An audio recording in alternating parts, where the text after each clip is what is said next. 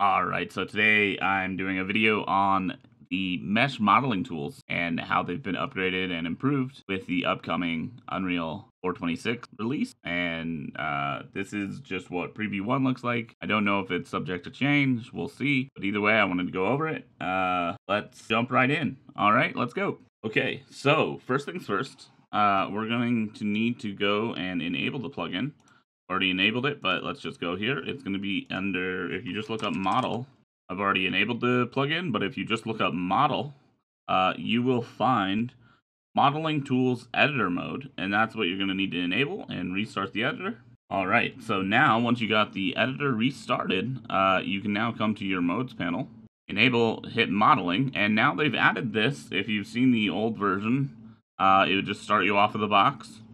Here you get thrown into the primitives mode, and you can add anything you want, right? Like before. This somewhat works the same here once you've added these, but you can now just easily come here, add one of these preset primitives. Okay, they're all different models, I believe. No, I think they're good. Looks like they've... Okay. Alright, and now that these have been made, we can just come over here. Okay, we're going to start off by going to the Create tab. Everything that's new doesn't have any icon under it. And it's just the ones with text. Okay. So as you can see, some of the new ones are these Draw to Resolve tool. The Revolve.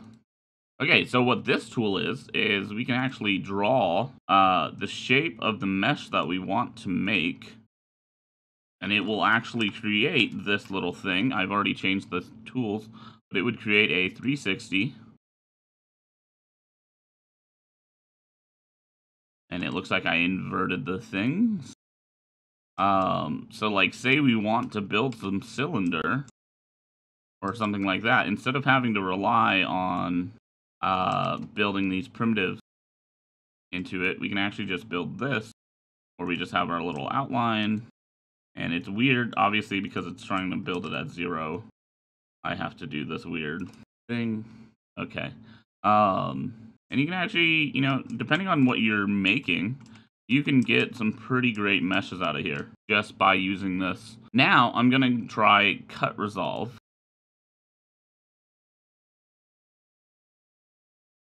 Okay, now that we're done with the kind of build types, I'm not sure how to get this to work. I'll have to look into that.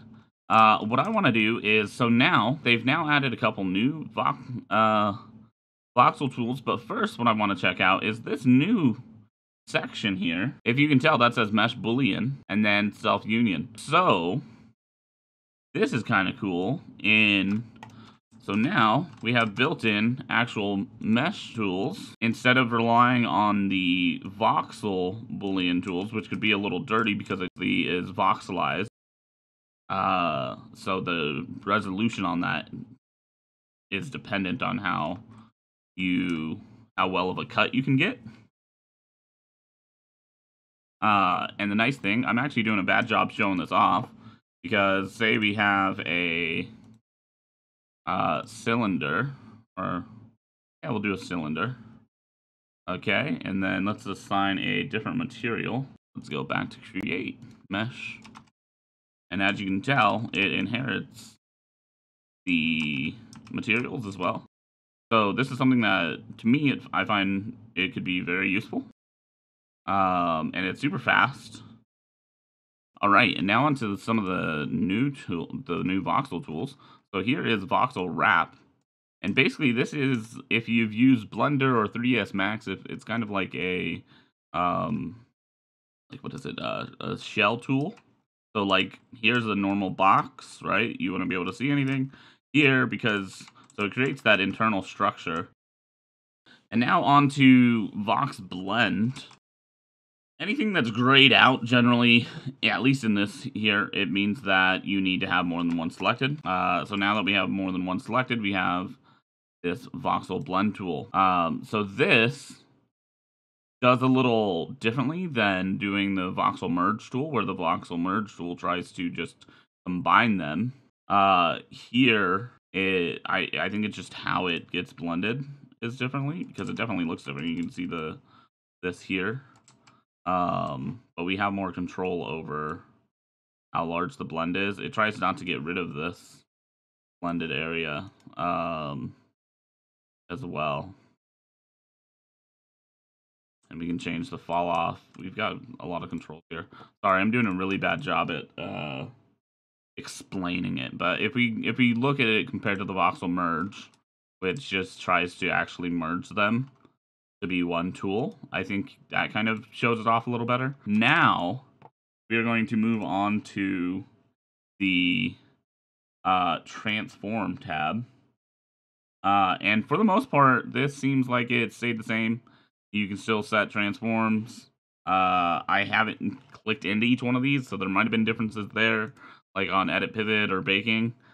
The combine tool's been in there. Let's see. So from there, and in fact, I know nothing's different because they've added, everything has text like this. And now let's look at the deform tools.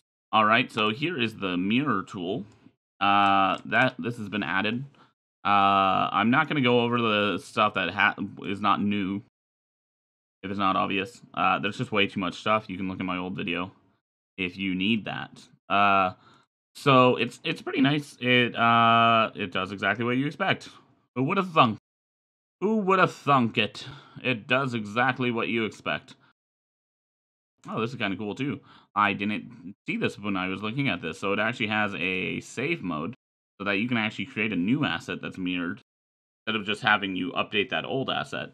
That is very nice to have. And then you can also do things like this. So you mirror existing versus mirror and append to it.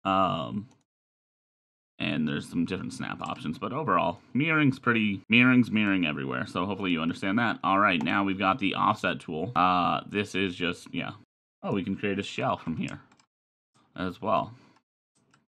Okay, there you go. All right, that shows you what a shell is again as well.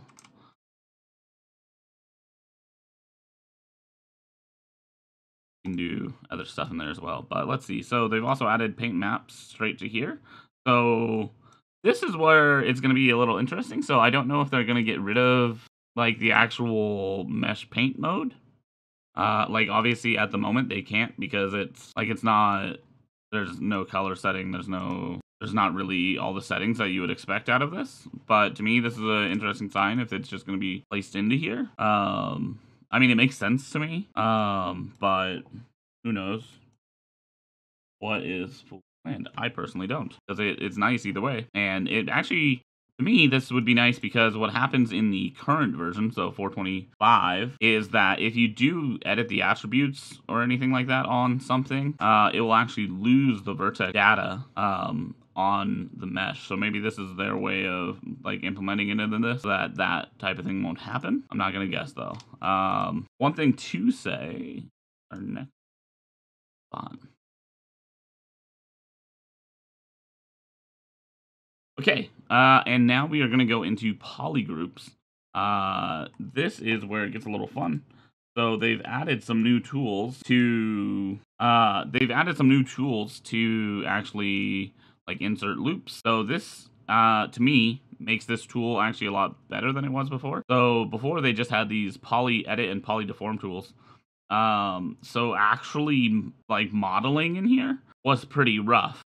Unless you use the sculpting tools or things like that, and it's actually pretty. So they have this wireframe mode on. You can see in real time what your wireframe's going to look like once it's triangulated. And as long as your mesh is clean, you're going to get these loop tools, and then you can actually change how it figures some stuff out as well. And I think this makes it a lot more viable. Not that I would recommend it. Like, to me, using an actual dedicated modeling tool will probably always be faster, but for those little tweaks, or say you're experimenting, I think now it's a lot more, it's not unreasonable to say, oh, you should try this. So you can also do edge insert, by the way. I didn't go over that just right away because it's the same as loop insert, except you're obviously just putting in one edge There's a couple flaws with it.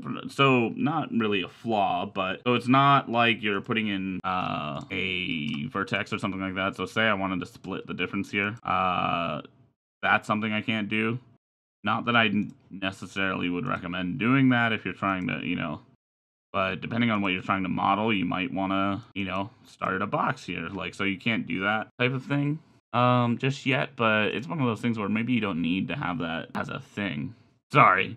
This is one of those ones where it's like, it's kind of like, I don't see anyone actually modeling in here, but if you do, or at least if you have to do some things, it's now a lot easier. Like, there's no reason to export it out just to clean up some stuff at the moment. All right, now on to triangles. Obviously, I don't have a hole in this mesh, so I can't use hole fill, but the name's self-explanatory. All right, now map to mesh is a new remap tool. Oh god, I totally broke it. Okay, and now for the fun stuff. Here is UV normals, is what section we're under now.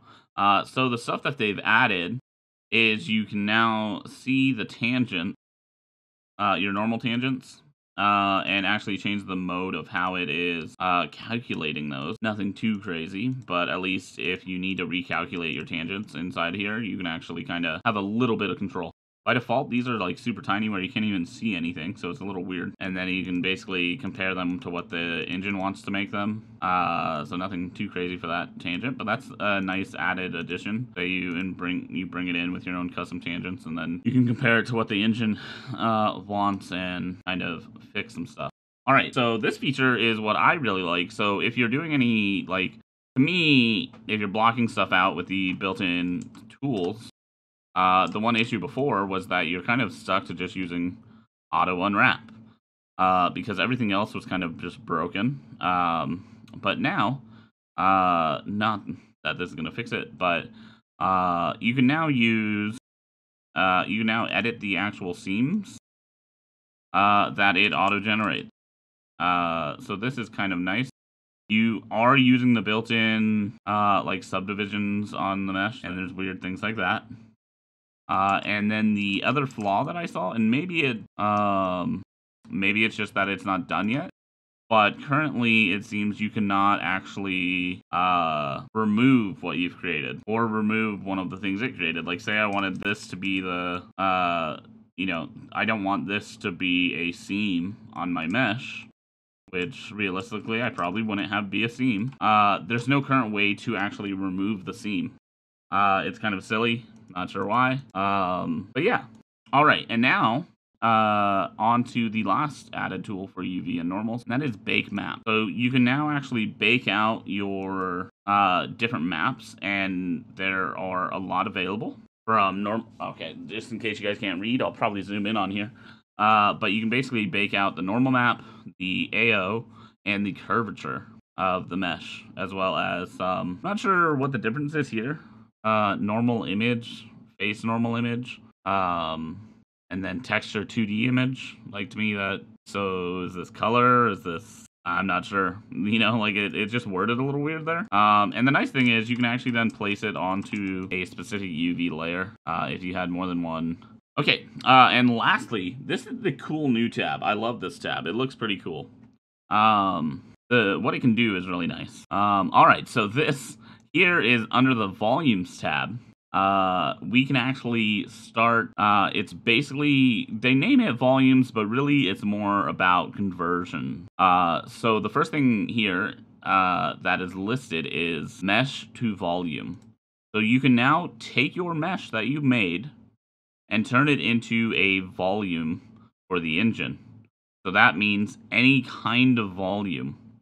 If you want this to be a blocking volume, an audio volume, any type of volume. All right, so I'm going to just make this a, keep it on default. It's now a blocking volume. We can also update an existing volume to use this if we want to. So instead of making a new thing to place, this would just take our, for instance, I selected post-process volume. This would take our post-process volume and overwrite it with this volume. There's some cool output options of whether or not you want to delete the sources. So delete that source volume. or hide them or keep them. But basically, and then you can also tell it to triangulate it or minimize the amount of polygons on there. But we can literally just hit accept. All right, so I had a little crash there, so I'm going to create a new bot, and that's what's expected with things like this, where this is a new tool. Going to accept that. If you can tell, there's now a new volume here. I can't actually, there might not be, I don't know. Can't actually see it. I think it's getting deleted. So the mesh to volume might not work. Let's see this though. So there's also, if you notice, there is a volume to mesh. So what we could do is say we added a blocking volume and we had, no, I'm not going to edit this, so we're just going to do this. So say we have this blocking volume. We can actually come over here and just say volume to mesh, and it is now a mesh. I'm not sure quite why you would want to do something like this. I guess for collision things, maybe. But it's an option now. But along with that, there's now BSP conversion. So you can now take something like, say you made some stairs out of BSP. You can now take that and actually use the conversion tool, and you now and just, instead of worrying about, oh no, I didn't, my game's full of BSP, so it's performing terribly because BSP is gross. You can now just take your BSP and convert it into a mesh in one button. That's how fast it is. You literally just bam, accept. This is now a mesh. It's a gross looking mesh because it's shaded weirdly, but it's now a mesh. You can now also inspect the physics volume of meshes by selecting them and hitting this, but there's also now a mesh to collision. So you could make a mesh and then make it into collision. I haven't actually, this has been buggy for me, so I don't know all the buttons, but basically you get the gist of it. Like you get, hopefully, it's just some conversion tools. So you can also now convert a collision geometry to a mesh. I think the most important tools out of this though are honestly the mesh to volume tools. Anyways, hopefully you get what I'm saying is there's now all these cool new conversion tools. That will be really nice once it happens. You'll be able to just have any mesh become a volume, so you can make a mesh that acts as your blocking volume using the sculpt tools, whatever, inside here, and then just convert it to your blocking volume. Or even further, you can do the opposite. Now granted, you can edit blocking volumes and things like that, but this seems like it will speed that process up for some people, especially since the tools in here are a lot better and faster than like the BSP tools. And then if you do use BSP, you can now convert that to a static mesh, and then from there have access to all the other conversion tools. So, anyways, that is what I wanted to cover for the most part. Is we've got some nice tools coming. So you no longer have to export necessarily for things, where you would have to before, and that is pretty useful. If you like this video and want to learn more about Unreal, and just kind of explore, obviously this is not a tutorial, this was not anything like that, I just wanted to explore this tool with you guys. So if you want more videos like this, please hit that subscribe button, like the video, all that stuff, and I'll see you guys next time. Thanks for stopping in.